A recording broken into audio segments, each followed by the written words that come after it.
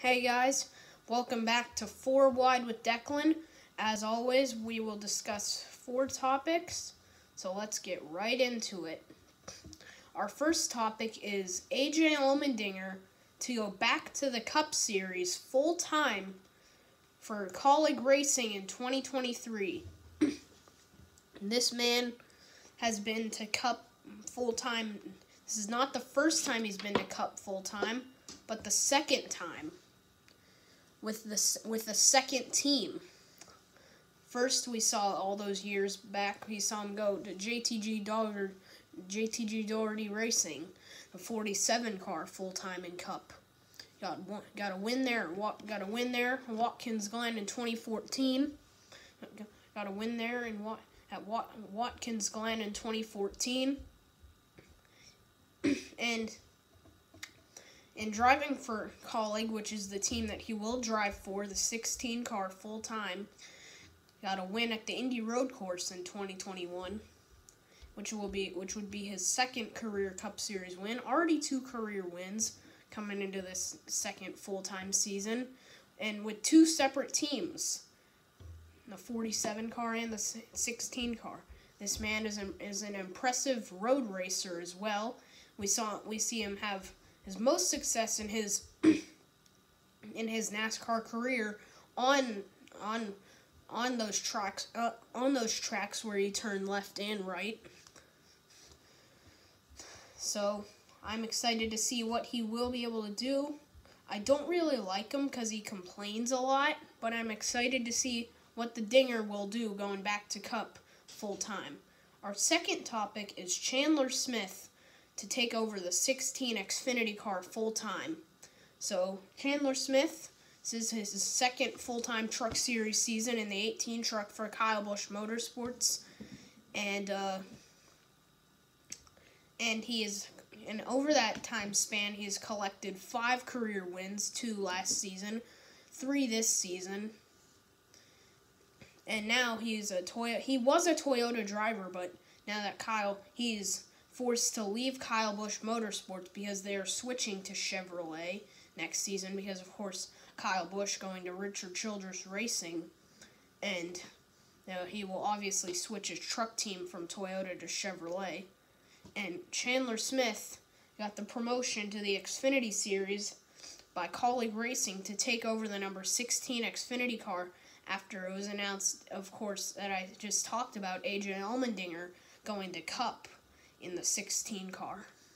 AJ Allmendinger, of course, is the driver of the 16 Xfinity car this season. He's going to Cup. I'm excited to see Chandler Smith. He is a young, upcoming driver in the prime of his racing career. So I'm excited to see what this young man can do in a top-tier Xfinity ride. Our third topic is Hailie Deegan making her Xfinity Series debut in the Alsco Uniforms 302 at the Las Vegas Motor Speedway. Hailie Deegan, this is her second full-time Truck Series season. In her first one last year, her rookie season, she did win the Most Popular Driver Award.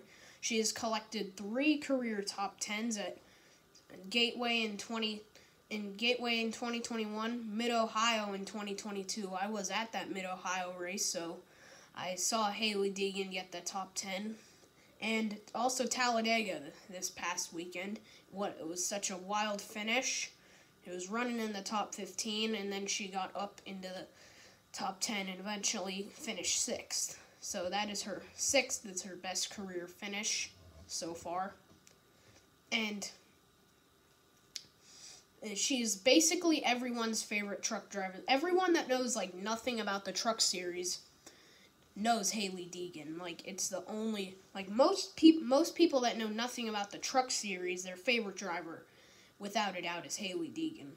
She is the most popular driver in the Truck Series. She won as I said before, she did win the Most Popular Driver Award last year in the Truck Series. So she's driving the 07 car for SS Greenlight Racing with Pristine Auction as the sponsor.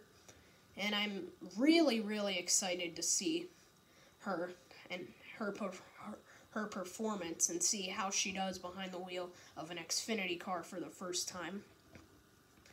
Our fourth and final topic is the Charlotte Roval preview.